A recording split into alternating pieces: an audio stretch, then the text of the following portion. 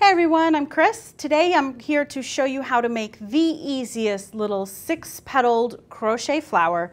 These things are so useful. You can put them on tote bags that you're making. You can hot glue it to the back of a barrette and have a little hairpiece, sew it onto a hat, or really just make even a brooch. There's so many things you can do with these. They're super easy. You can whip them up in about 5 minutes. So let's get started.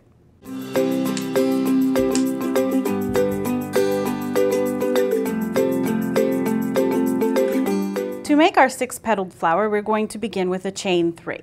1, 2, and 3. Then in the second chain from the hook, we are going to double crochet 6, all in the same one. So here is our first double crochet. 1, 2, 3, 4, 5, and 6. All right, now to make this into a circle, we are going to slip stitch in the top of that first double crochet that we made. So we're just going to kind of bring it around and make a little slip stitch in the top of that first double crochet. There we go, so just pull it through.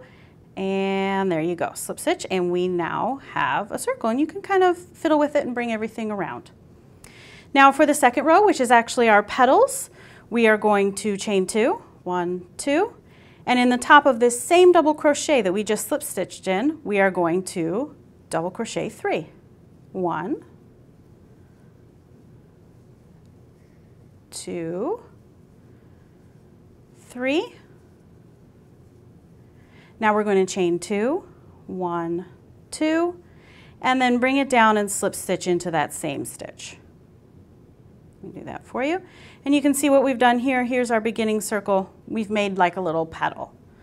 And then we are going to just repeat. Chain 2, second double crochet, and our third. Chain 2, slip stitch into the same stitch. So basically we're making just a big picot stitch, if you're familiar with that. So see, now here I have 2 petals.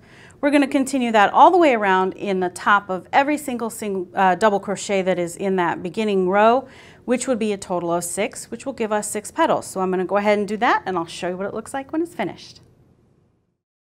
So I have worked all 6 petals around. I've done that last slip stitch to bring that last petal down, and to finish it, I'm just going to pull a big loop.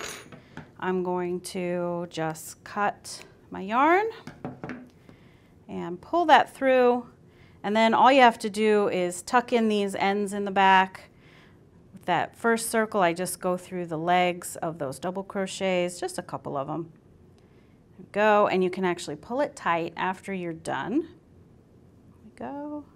It's a little hard when all those crochets are tight from being stacked on top of each other, but get that little hook right through those legs of double crochets on that first row. There you go. Pull, just slip it on through. There you go. And you can snip that off. And you will do the same thing with the petals on the top, or the thread on the top petals. There we go. I'm just doing a couple just to show you. I would actually weave this in quite a few stitches just to show you. And then just trim those off, or leave the center one if you have enough so that you can attach it. There you go.